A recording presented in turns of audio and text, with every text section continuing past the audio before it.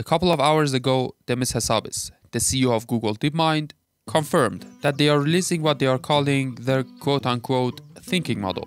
This is a direct response to OpenAI's O3. For the first time ever, he also engaged in some mild trash talking on Twitter. We've never seen Demis being competitive like this. So let's see what's going on and what the deal is with this new alpha-based thinking model. The term thinking model hints at a significant shift in how these AI systems operate. Unlike standard large language models that primarily focus on predicting the next word, these quote-unquote thinking models are designed to engage in more complex reasoning, planning, and problem solving. Think of it as the AI taking more deliberate steps to arrive at an answer, rather than just relying on patterns in its training data.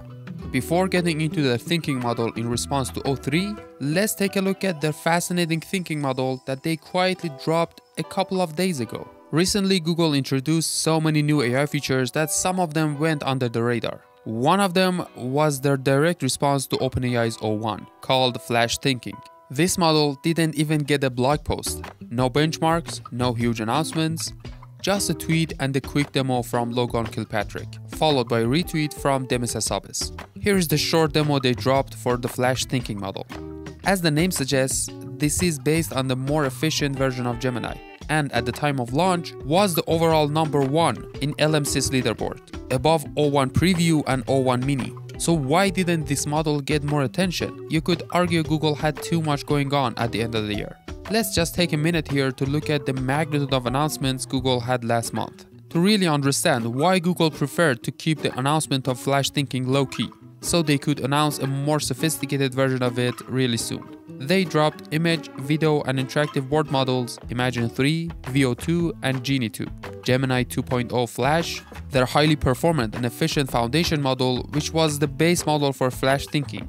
Gemini Experimental 1206, which is casually the top chatbot on the Chatbot Arena leaderboard. And on top of that, they unveiled the world's most accurate weather prediction model, GenCast, and the world's most advanced quantum chip, Willow, which performed a computation that would have taken 10 septillion years and could come handy for training AI one day. Additionally, they won the Nobel Prize in Chemistry for AlphaFold, which has revolutionized structural biology. So they had a lot going on and had to keep their big announcement for another time. Demis pointed out that their foundation models are very good, and their model is the top model on the Chatbot Arena leaderboard. He said, "We dropped Flash Thinking. Expect a lot more news on this soon." But this is the most important part. As many of you remember, we pioneered this type of model with AlphaGo, AlphaZero, and AlphaProof. This isn't surprising for people who have been following Google DeepMind and their inference time reasoning papers. Although they haven't published a public product, they are on the bleeding edge in terms of research. For instance, scaling LLM test time compute optimally can be more effective than scaling model parameters. This paper explores techniques for making models reason more effectively during their use, which is crucial for these new thinking models, and shows that they are not caught off guard by any means. If you didn't know, some of the key people behind O-Series at OpenAI are actually former Google Brain researchers. So it was always a matter of time until Demis confirmed it's coming. Although OpenAI was the first company to release what they are now calling a thinking model, it was once again using a Google-developed technique that they have been using for years. This technique, as we'll see, is rooted in their work with the Alpha series. This also confirms our guess on how the O series is working. They have a foundational language model at the base level that produces lots and lots of potential thinking paths. Then, an alpha-like model searches through these different paths and finds the most promising path to pursue. Something like AlphaGo or AlphaProof. The core idea is that we can't know for sure which path is the most optimal choice, but we choose the one that is most likely to lead us to an answer at any given point. Even humans do this for proving and solving math problems. We intuitively guess the most promising path, and if it reaches an answer, great. If it doesn't, we backtrack and try the second best, and so on. So if Google has mastered this pathfinding approach, what kind of power are we talking about?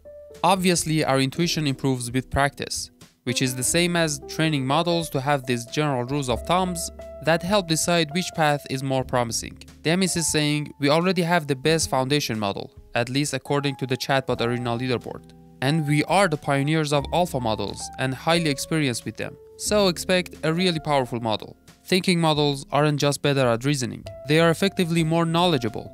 They don't exactly know more, but it's easier to get knowledge out of them. In the early days of AI chatbots, one of the most popular prompt templates was asking the model to explain something step by step. That helped the model to reason, which is what people think of these new models. But it's a lot more sophisticated. It not only helps the model to reason, it helps the model to reflect. Imagine a maze. The LLM generates paths. The thinking mechanism helps the AI to choose the path, but the reflection mechanism helps it backtrack and choose better routes. Mira Murati, former CTO of OpenAI, said in an interview, "A challenge with LLMs is that you can't get knowledge out of them unless you are already familiar with the topic. For example, a PhD-level computer scientist can get the model to show its capabilities at the PhD level, but a high schooler can't ask the right questions to extract that knowledge. And that could mean even if these LLMs have more knowledge than us, we can't extract them. Now with reflection, the model is prompting itself, so it can search through its own knowledge on your behalf. Like a high schooler asking a professor the wrong question, but the professor understands that's not the right question. Let me help them fix their viewpoint first." This is really awesome, and I can't wait for it to reach its peak performance. When can we expect this new model? With the confirmation that the full Gemini 2.0 model will come in January from Logan Kilpatrick, lead product for Google AI Studio, we can expect this new quote-unquote alpha thinking model to drop in January as well. My name is Purya, and if you liked the video, hit all the buttons you can down below the video. Thanks for watching.